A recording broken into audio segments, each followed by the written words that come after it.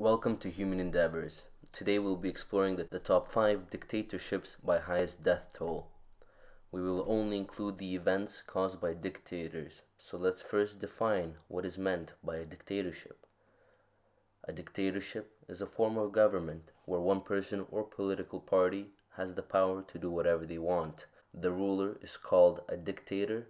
In a dictatorship, the individual's rights are generally speaking suppressed. Let's start off the list at number 5 with the Japanese War Holocaust from 1895 to 1945. War crimes took place in many Pacific and Asian countries during the period of Japanese imperialism. This mostly occurred during the Second Sino-Japanese War and World War II.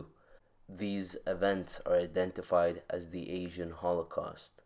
In the late 19th century, the crimes committed were mostly committed by Japanese Empire, primarily the military personnel, although most of the crimes were committed during the first part of Showa era. Name given to the Emperor Hirohito's rule until his surrender to the Japanese Empire in 1945. Some historians and governments hold Japanese military forces, namely the Imperial Japanese Army, the Imperial Japanese Navy, and the Japanese Imperial Family, particularly under Emperor Hirohito, responsible for the deaths of millions, some estimate between 3 and 14 million civilians, and prisoners of war by genocide, human experimentation, malnutrition, and forced labor, either actively committed or condoned by the Japanese army and government. Some Japanese soldiers have acknowledged committing these crimes. At number 4, we have the mass killings under Chinese nationalist government from 1928 to 1946. China's nationalist government has been charged with mass killings, as Rudolf Rummel reports that China's nationalist government is responsible for between 6 and 18.5 million deaths. These are the major causes where the death tolls are attributed.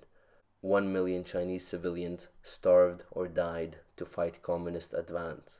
Hundreds of thousands of communists and peasants killed in political repression. 1.7 to 2.5 million Chinese who are starving to death because grain has been seized and sold to other peasants for the benefit of officials of the nationalist government. 4.2 million Chinese who died during horrific conscription campaigns before even entering combat due to starvation or death from disease. To stop the Japanese advance, 440,000 to 893,000 Chinese civilians died in a man-made flood by the nationalists. At number 3, we have the Nazi Holocaust from 1939 to 1945 during World War II. Nazi Holocaust against the Jews, Poles, Gypsies, Serbs, East Slavs, persons with disabilities, homosexuals, Freemasons, POWs, and Jehovah's Witnesses were systematically assassinated in a genocide that was part of a larger event inducing the persecution and assassination of other peoples in Europe under the coordination of the SS with directions from the Nazi Party's highest leadership. Every arm of German bureaucracy was involved in both the logistics and the mass murder carried out.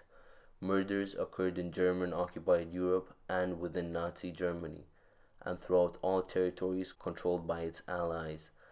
Other Nazi crime victims included ethnic Poles, Ukrainians, and other Slavs, Soviet citizens and Soviet prisoners of war, communists, homosexuals, Jehovah's Witnesses, and others. Around 42,500 detention facilities have been used for the concentration of victims to commit gross human rights violations. It's reported that over 200,000 people were victims of the Holocaust. The persecution took place in stages, resulting in the final solution strategy of genocide. The best estimate regarding the number of people killed is 17,000 just in the final solution. At the number 2 spot is the Stalinist crimes against humanity and genocide between 1922 and 1953. The millions killed by starvation, purges, labor camps, population transfers, deportations, and NKVD massacres under Joseph Stalin's government. The minimum death toll uses the minimum post-archive calculations from those not killed in starvation that range from 4 to 10 million after the fall of the USSR, and the minimum number of those killed in famine ranging from 6 to 8 million. The book The Great Terror started with an estimate of 30 million, putting it down to 20 million a few years later, and not less than 15 million died in his latest revision. Prior to the release of the archives, estimates put those killed by Stalin as little as 3 million people and as high as 60 million people. The final spot in the list is Mao Zedong, Catastrophes from 1946 to 1976.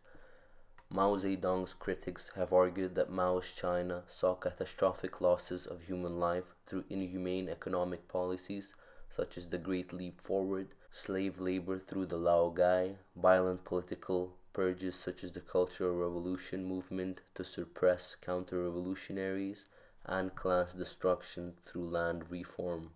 The minimum death toll is the minimum estimate from famine, around 15 million, plus the minimum estimate of land reform, which is around 0.8 million, plus minimum estimates of counter-revolutionaries, around 712,000, and the Cultural Revolution, which adds 400 more thousand people. The highest estimates of the death toll are as high as 70 million. That is it for the video. I hope you learned something new about these very important historic events. The scariest part of all of these catastrophes and genocides is the error of estimate. The idea that an estimate can be wrong by thousands or even millions is truly scary. It just shows you the true magnitude of these terrible events. This channel posts videos every single weekday, so please subscribe if you want to learn more about human endeavors.